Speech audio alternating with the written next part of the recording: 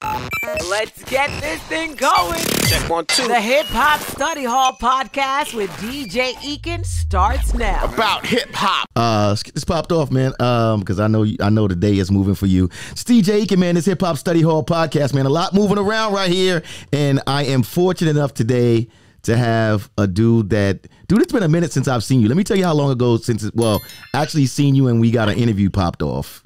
Maybe like 05, 06, you came through here and me and you were in the back studio of iHeartRadio down here in Tampa. Did I lose him? Wow.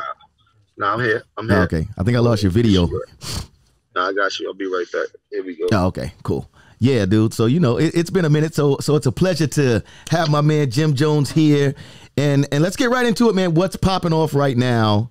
We set the trends. You, yeah. Migos, DJ Drama. We got a new mix. That's a single. We got a whole new mixtape popping off.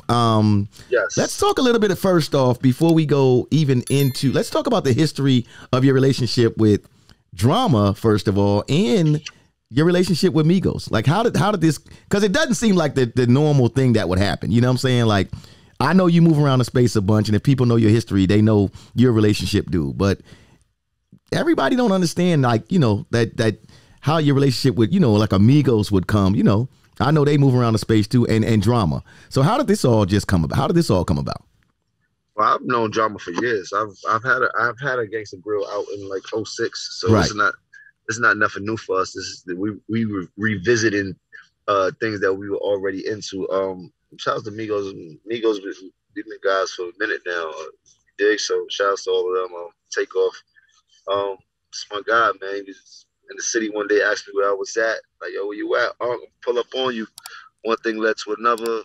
End up doing a record together. That led to Takeoff. Led to Offset and Quavo hitting me up like, nah, we gotta get on that. So I'm grateful, man. Shout out to all Amigos, all three of them, man. Pretty dope individuals. And this one feels like it's moving. What's the word we'd like to use? Organically, like it's kind of.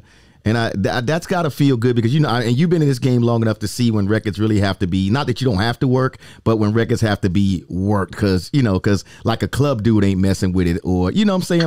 Like it's not getting those streams. This one seems to be moving organically. So how does that feel? That feels great. It feels great. I know we're in a young game. It's always been a young game, but that doesn't mean that you can't jump in the loop. Feels good to be receptive. Feel good to have the record researching on radio, go in the club, they banging it, hear it in the streets. It's no better feeling. I've been putting in work for a long time. Had my own spats of what I was going through personally, but overall, to still be here, still be relevant, still be pushing the issue. Somebody told me we can't stay motivated, stay consistent, and that's all I've been trying to do. This record seems like it fits you too, and let me tell you exactly why I say that. Because the song title is "We Set the Trends," right? And not everybody can say that they have done what you and Dipset have done for the industry, right? Dude, a lot of people have made dope records, but yes. I would be amiss because I know my history to not understand that Dipset was a movement. You understand? And I'm saying you understand it because that's just the way I talk, and I know you do. So when you go in and you decide to call this record "We Set the Trends," was that thought in your mind as well? Nah, well, when he did the record, because this is all Takeoff jumping on, like, yo, I like that, put that beat up. That's the beat right there, and he going crazy.